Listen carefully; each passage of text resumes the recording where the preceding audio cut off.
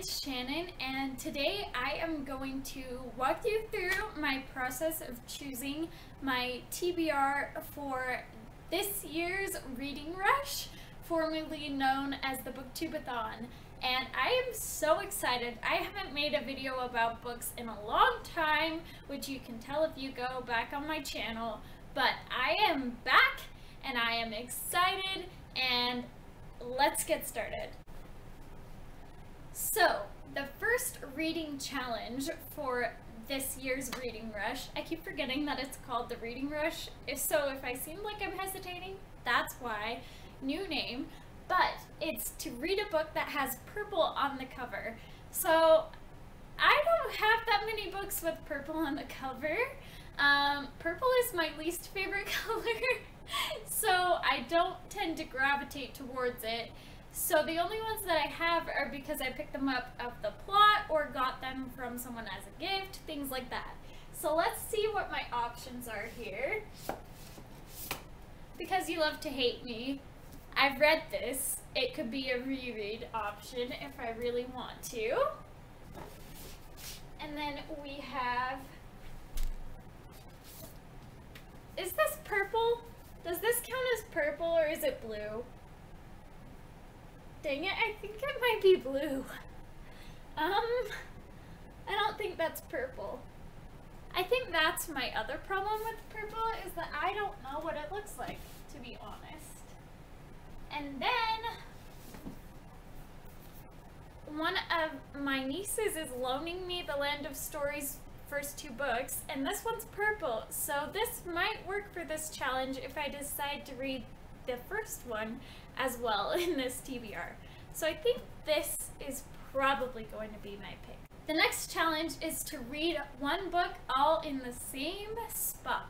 So you can do this in different sittings. They kind of explain that in the challenges video, but I would like to try and see if I can read a book in one sitting during this challenge. We'll see. So I'm probably going to want to go for a shorter option. I've read most of the books on my bookshelf, but let's see. I'd really like to get to books that I'm borrowing from people that they've either just lent me and said, you should read this, and stuff like that, so that I can return them to those people. So let's see.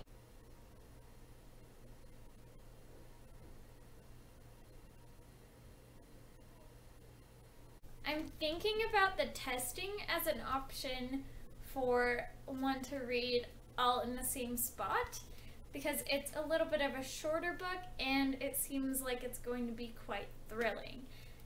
So this is a dystopian book, and the first page kind of just reminded me of Divergent, and the synopsis and stuff reminds me of a mixture of like Matched and Divergent. So it sounds really interesting. My sister-in-law lent it to me a long time ago and was like, you should read this book, it's really good. And so I figure it's a good time to pick it up, and I think that would be a good one to read all in one spot.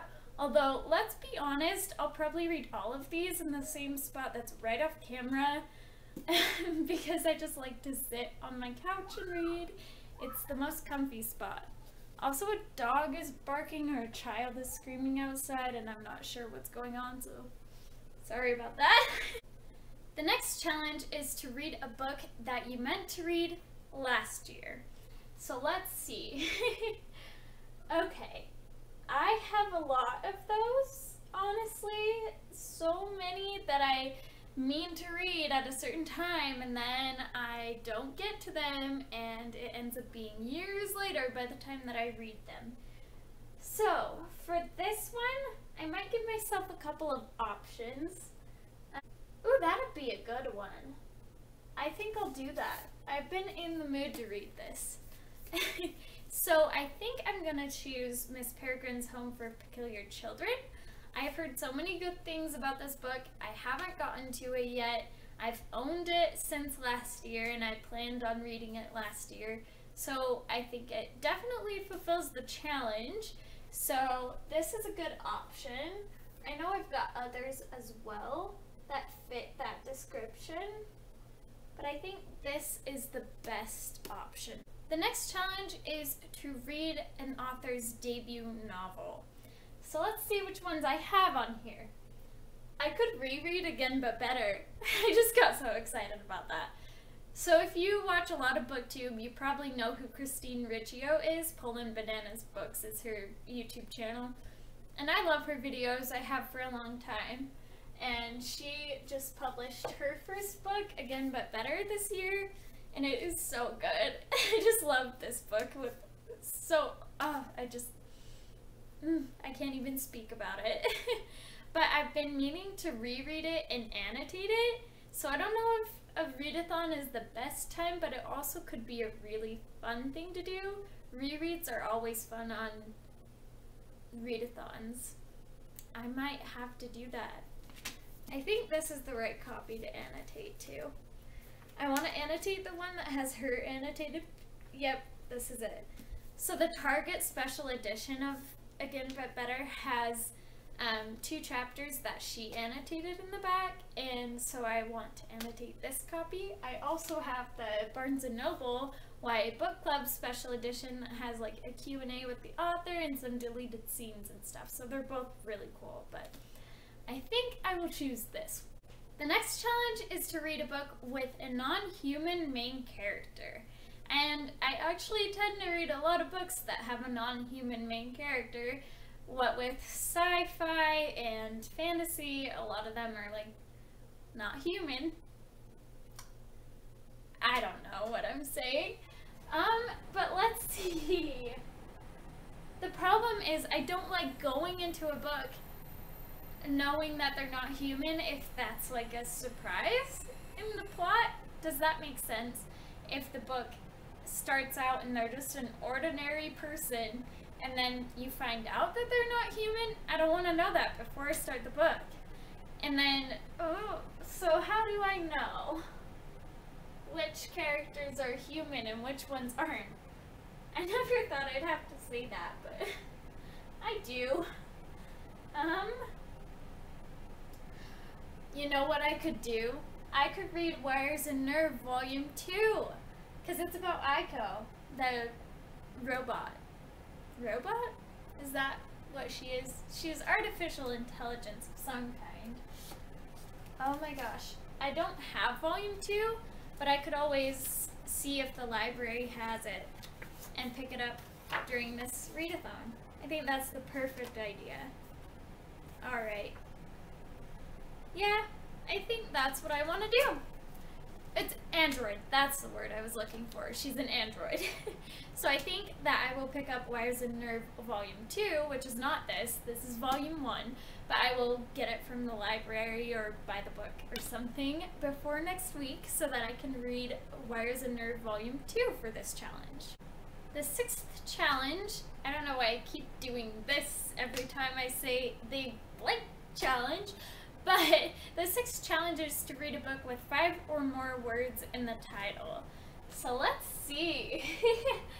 That I haven't read before because I'm trying not to do more than one reread, I think. I have a lot of books to read. You know what I could do? This would be a great idea. These are always the best books to read during readathons for me, that's a great time for me to get in all of those, what are they called? Graphic novels. I cannot think, but I think it's a great time to read a graphic novel. And my friend lent me these Legend of Zelda graphic novel adaptations that she wanted me to read, and I think this would be a great time to get to one of them. So I'm not sure which one I'll choose. I'll have to look into the plot and ask my husband, who knows a lot more about Zelda than I do, which would be the best to start with. But I think that will be my pick for this one, as it is a longer title. I guess The Minish Cap Phantom Hourglass. The Minish Cap Phantom Hourglass is 5, and Oracle of Seasons, Oracle of Ages is 6. So both of these have at least 5 words in the title. I just had to check. On my hands, I'm so out of it, but yeah, I think I will pick up one of these. And the last challenge, I can't stop doing that, is to read and watch a book to movie adaptation. So let's see which of these books have been turned into movies on my shelf. Ooh, ooh, ooh. You know, I have been meaning to read Life and Death, aka Twilight Reimagined, for a long time, but I haven't actually picked it up. So I think I could do this and watch Twilight. It's a little bit out there for this challenge, but I think it still counts, right? Because it's not necessarily reading Twilight again, but it's still along the same vein. Like, it's still Twilight, just from gender swap perspective. So I think that's what I might do for this one. So thank you for joining me today as I picked out my TBR for the reading rush of 2019. These are all the books that I hope to read. I don't know if I'll get to all of them, but we shall see, and I'll keep you guys updated throughout the readathon. But I hope that you enjoyed this video, and I will see you with the first reading challenge next week. Bye!